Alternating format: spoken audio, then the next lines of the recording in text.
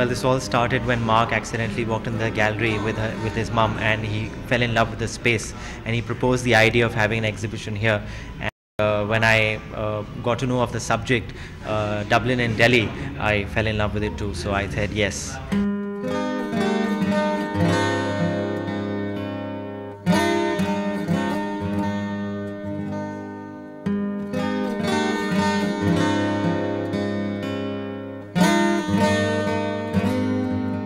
Different photographers work in different ways, and I found that I was in these two places and I was experiencing this thing, and I was speaking to people in both cities about my experience, and I thought, I can't really just tell people what I saw or what the other place is like. And so I just got in the habit over the last few years of exactly that, leaving with my camera, and just as I saw stuff, just grabbed it.